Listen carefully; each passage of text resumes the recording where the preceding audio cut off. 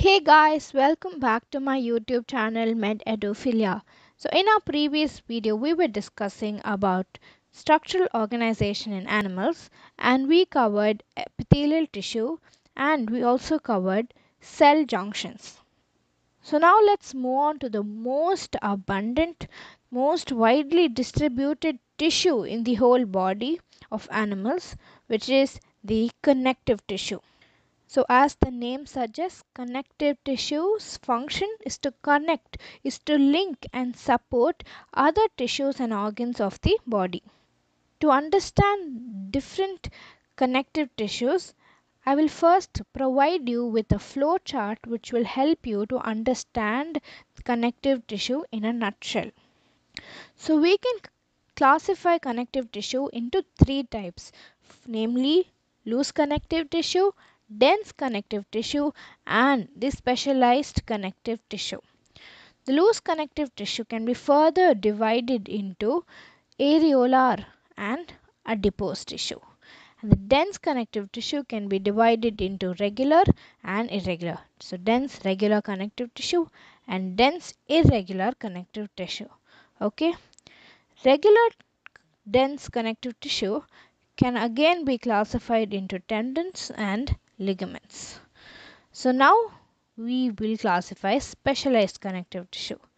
Specialized connective tissue can be classified into skeletal as well as fluid. Skeletal meaning it is solid. Okay, fluid, as you know, it is gas or liquid.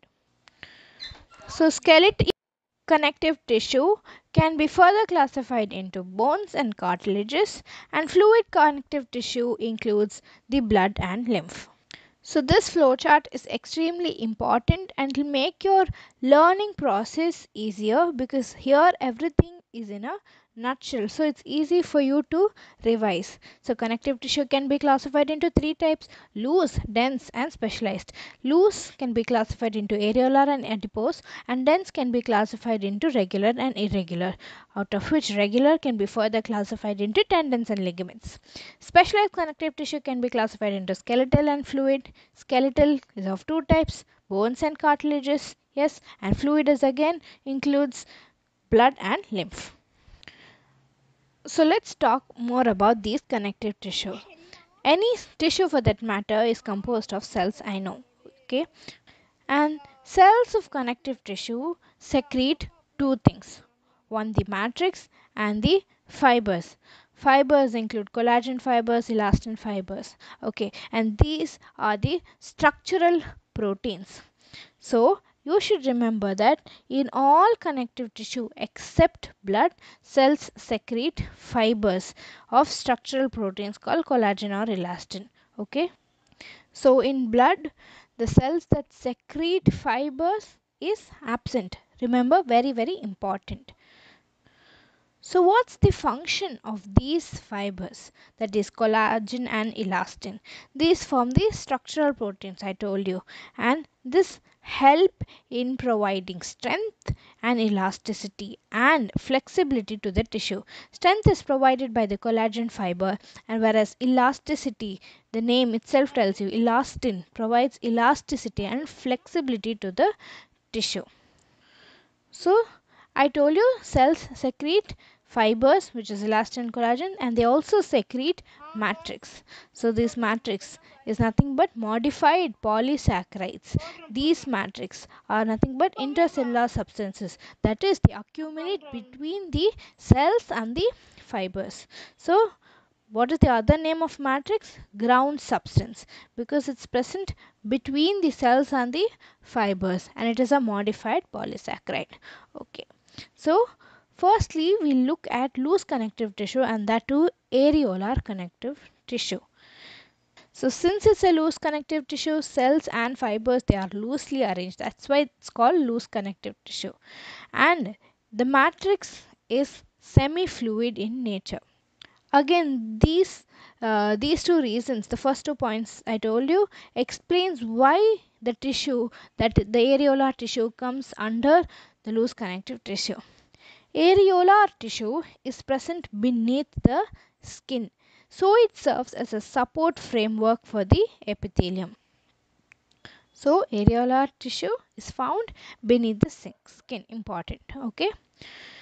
Areolar tissue, any connective tissue for that matter, told you it contains cells. So now let's look at the cells present in areolar tissue.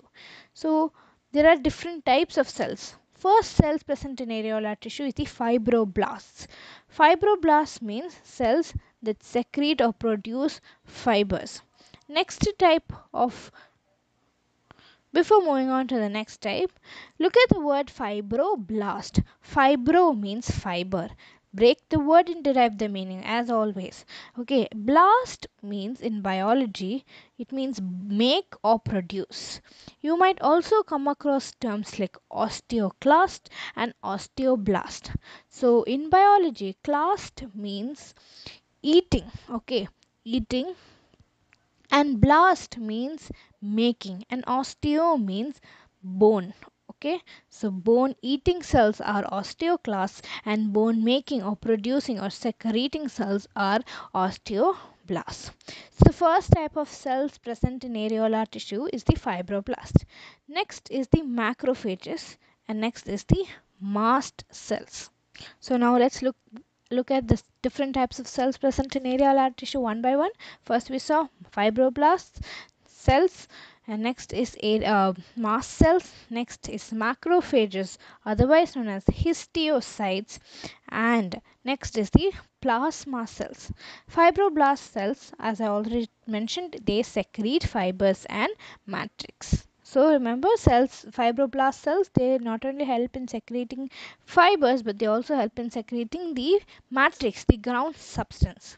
So fibers are of three types: collagen and elastin, I already told you. And there's also a type of fiber known as reticular fibers. Collagen fibers are something inelastic which provides strength, whereas elastic fibers are elastic in nature, they provide flexibility. Reticular fibers, as the name suggests, it's a reticulum, it's a meshwork, it's a network or a framework, okay, of fibers.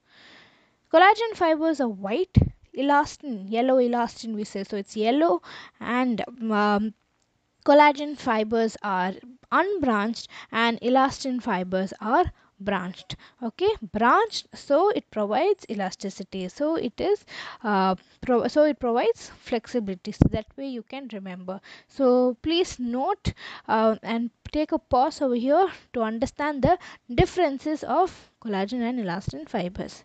Collagen fibers on boiling yields a substance known as gelatin, whereas when you boil elastin fibers there is no effect. Okay, so this is a new term I have introduced here, gelatin. Gelatin is a substance which is got when collagen fibers are boiled. Okay, so now let's talk about the next type of cells, which are the mast cells. These mast cells are important because they help in secreting three important substances, different substances. First is the histamine, vasodilator. Next, serotonin. Next is heparin. Okay, histamine is vasodilator, serotonin is vasoconstrictor, and heparin is an anticoagulant. Anticoagulant means the one which prevents coagulation or clotting of blood. So anti means it prevents from clotting. So what do we mean by vasodilator, vasoconstrictor? Okay, and let's take a blood vessel like this. This is the normal blood vessel. Dilation means expanding. Okay, so when the blood vessel is exposed to histamine, it undergoes dilation. Vaso means blood or blood vessel in biology. So the blood vessel expands, it becomes broader. Okay, the opening becomes broader, it dilates. And when it's exposed to serotonin, okay, serotonin has a vasoconstrictor effect on blood vessels. So mast cells are important in secreting these three chemical substances. Next we move on to the next types of cells, which is the macrophages or histiocytes. Histio itself means tissue and cytes means cell. So these are present, these are cells of the tissues obviously. And macrophages tell you, phages means what? It is undergoing phagocytosis, isn't it? So these cells help in phagocytosis, that is they ingest cell debris, bacteria and other foreign particles. So that's the role of macrophages or histiocytes. The next type of cells is the plasma cells. Okay, plasma cells produce antibodies or immunoglobulins. So it helps in providing immunity to the body. So this is all about the different types of cells present in areolar tissue. Okay, so I told you the difference between collagen fibers and elastin fibers. Okay, collagen fibers, okay, it is a bundle, and elastin fibers, they are branched, it is in the form of coil, and reticular fibers, it is a meshwork or framework of fibers. So now is the time to talk about the next type of tissue, which is the adipose tissue. By now most of you would have known the meaning. The adipose tissue is nothing but a fat tissue. So it is also located beneath the skin, just like areolar tissue. So what are the tissues located beneath the skin? Areolar and adipose tissue. So as I told you, it helps in storage of fat. Fat meaning excess of nutrients that is not immediately used. So those nutrients, excess nutrients, are converted into fats and hence they are stored. So example of adipose tissue is the hump of camel and blubber of whale and polar bears. Yes. So the main function of fat is that it helps in insulation. It acts as a shock absorber. So it helps in reducing the body heat loss. Okay, that is what is the basic meaning of insulation. So that's it pertaining to loose connective tissue. Talking about dense connective tissue, it has got the name dense because the fibers and fibroblasts are compactly arranged. They are dense, compact and dense. And I told you that dense connective tissue can be classified as regular or irregular based on the pattern or orientation in which these fibers are arranged. If they are arranged regularly in a parallel fashion, then they are regular. Yes, regular dense connective tissue. If it's arranged randomly, which are not parallel, they're just scattered, then it is irregular. So dense regular connective tissue can be of two types, which is tendons and ligaments. So here is a trick to remember, because people usually get confused between tendon and ligament, whether it is attaching bones and muscles or bone to bone. Remember the stick MBT. So that is muscle to bone, which is tendons. The one which is attaching skeletal muscles to bone is tendons. So you can also remember it as Mr. Bean Teddy. You've seen the cartoon Mr. Bean, isn't it? So that cartoon always has a teddy in his hands. So you can remember the first letters will give you the clue. MBT, muscle to bone, is tendons. Understood? So this is a super trick which will help you ace and the 5 marks of the MCQ. Okay. So let's talk about dense irregular connective tissue. So I told you that they are irregularly arranged, they are scattered, they are not parallel to each other. So the fibers are mostly collagen, okay, because they are dense in nature and they are differently oriented. They are present in the skin. So skin is an example of dense irregular connective tissue. So I'll draw here. So please understand the difference between how the fibers are arranged, whether parallelly arranged or scattered, differently oriented. Okay. So now we move on to skeletal tissue, that is, which comes under specialized connective tissue. The first one is about cartilage and the next one is about bones. Cartilage is comparatively softer. Why? Because the intercellular material of cartilage is solid and pliable.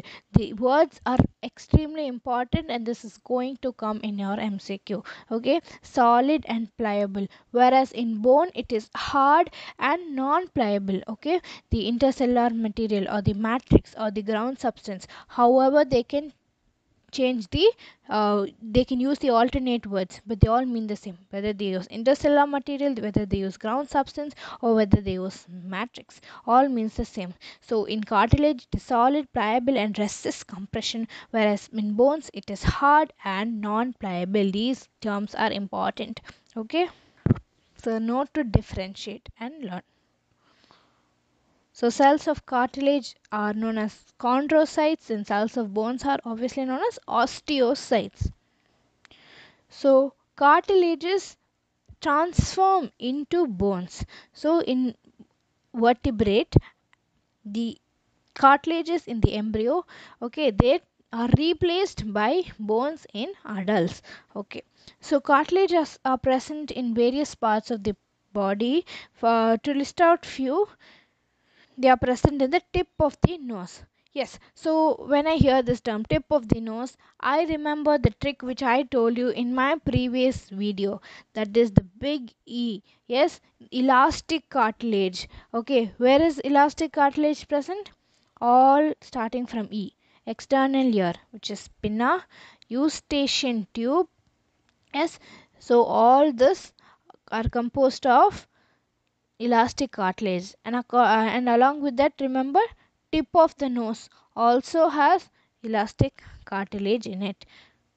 And another E which I left out here is epiglottis, isn't it? So there are four E's. Okay, elastic cartilage is present in external ear, which is the pinna, eustachian tube, and the epiglottis. This is a super trick, so please remember. So another I would like to add on few points which are tested in MCQs, as in what type of cartilages are present in which places.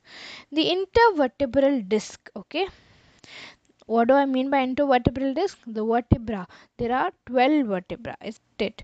Yes. So between each vertebra, the intervertebra vertebral disc is composed of fibrous cartilage, whereas the intercostal, that is between the ribs, so that was between the vertebrae, adjacent vertebrae, and this is between the ribs. Intercostal, costal means ribs, inter means between, that is made up of hyaline cartilage. Intervertebral disc, okay, remember, and intercostal, remember. Fibrous cartilage is also present in pubic symphysis. This term you will learn in chapter locomotion and movement. Okay, the pelvic girdle, that part. Okay, the pubic symphysis comes under that. So that is also composed of fibrous cartilage. Next, the nasal septum. Do you see, hyaline cartilage is one of the hardest cartilages and it is not movable. You see, the tip of the nose you can move it. Just try moving your nose. Yes, the septum, the partition, that part you cannot move, it is immovable. So that part till the tip of the nose, it is made up of hyaline cartilage, whereas the tip of the nose is made up of elastic cartilage. So remember, I told you two confusing terms. I told you about intervertebral disc, yes, and I told you about intervertebral disc, and I told you about intercostal cartilage, that is hyaline cartilage, and I told you about the nasal septum, which is again hyaline cartilage, whereas tip of the nose is elastic cartilage. Remember, do not get confused. Okay, so that's it about cartilages. Now let's move on to bones. I told you it's hard, non-pliable. Matrix is present, and it is rich in calcium salts. And it's obvious, I think you all must be knowing that a good intake of calcium in your diet will help your bones to be stronger. Okay, and there are a lot of collagen fibers which give the bone its strength. Okay, its hardness. So the hardness is because of two things, calcium salts and of collagen fibers. And okay, Next function is that it helps in providing a structural frame to the body, and it supports and protects the soft inner tissues and organs. So for example, let's take the rib cage. So the rib cage is a bony enclosure, isn't it? So there is the sternum in which is the breastbone, and there is a rib cage over here. And I told you in the intercostal cartilage is nothing but the hyaline cartilage. So what are the different organs which are protected by the rib cage? The lungs, the heart. These are the organs. So isn't it true to say that the is the one which is protecting the inner organs? Yes, correct. So yeah, so bone cells are known as osteocytes, and these are present in spaces called lacunae. Okay, new term here, so note down lacunae. These are spaces in which the bone cells or the osteocytes are present. The limb bones, that is the long bones of the legs, they serve as weight bearing in function. Okay, the main function is to bear weight, because the leg bone, if you see, it bears the entire weight of the upper body, yes, and the abdomen. So the function, there are several functions: structural frame to the body, support and protection, and weight bearing function. And they also interact with the skeletal muscle to bring about movements. So what is responsible for movement of our body? Two things: one is the bone, the other one is the muscle. Next function is hemopoiesis. So why? Because bones contain substance known as bone marrow. So bone marrow is the site of hemopoiesis. Hemo means blood, poiesis means making. The site of production of blood cells is bone marrow. So this is all about tissues, and about muscular tissue, and about the cardiac tissue, about neural tissue. You will learn in the respective chapters. Okay, about cardiac tissue, you will learn about it in the chapter circulatory system, and about muscular tissue, you will learn about it in the chapter locomotion and movement. And about neural tissue, you will learn this in the chapter neural control and coordination, that is the structure of neuron, the axon, the dendrite, and all this, just very basic, so I am not going to do that for now. So till now I have covered all the important things that you need to know about tissues. And when I say tissues, you mainly need to concentrate on connective tissue, epidermal tissue, and the cell junction topic. So that completes the topic of tissues. This marks the end of today's lecture, and I request you to practice a lot of MCQs on the chapter. And please like, share, comment, and subscribe to my channel if you find this worthy. It adds a lot of motivation to me to help you guys for your NEET preparation. Thank you so much.